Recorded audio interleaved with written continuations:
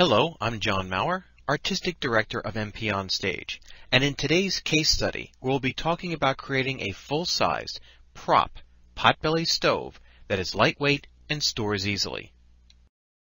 MPOnStage produced The Foreigner in January 2005 at the Kelsey Theater in West Windsor, New Jersey. As you can see from the photo, we went with a realistic style for the production, and we wanted this to carry over into the props as well. As part of the set, we needed a full-size potbelly stove.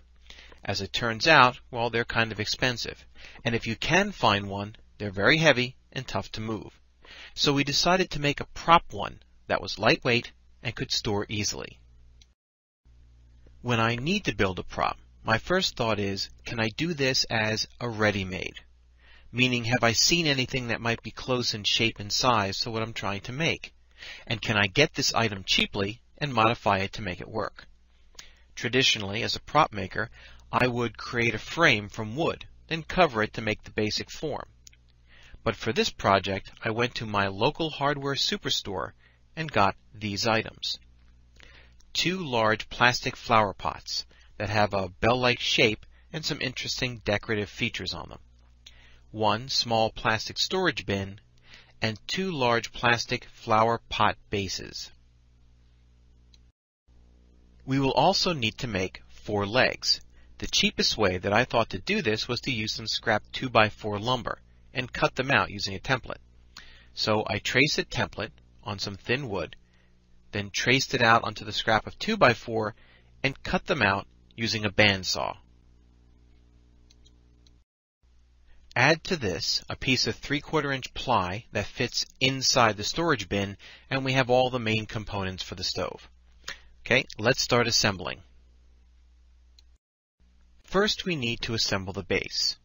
Take the 3/4 inch board and screw the 2x4 legs into it.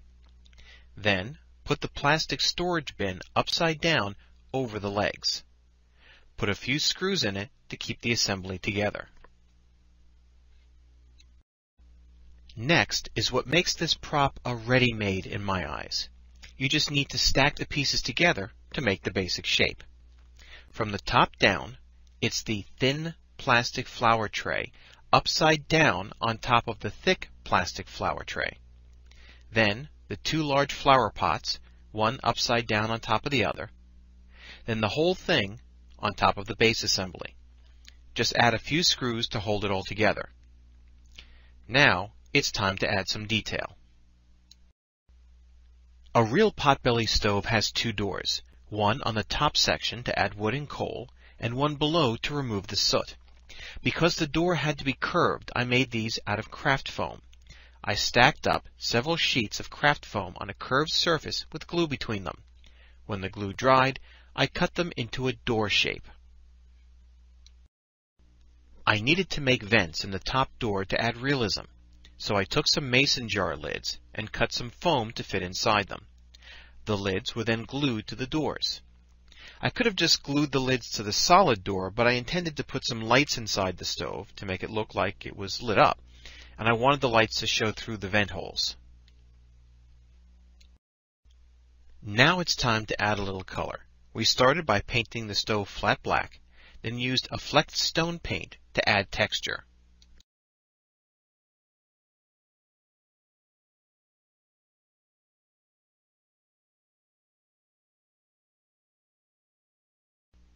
The final step was drilling holes in the top to let the lights show through the vents, and then attaching the top and bottom doors.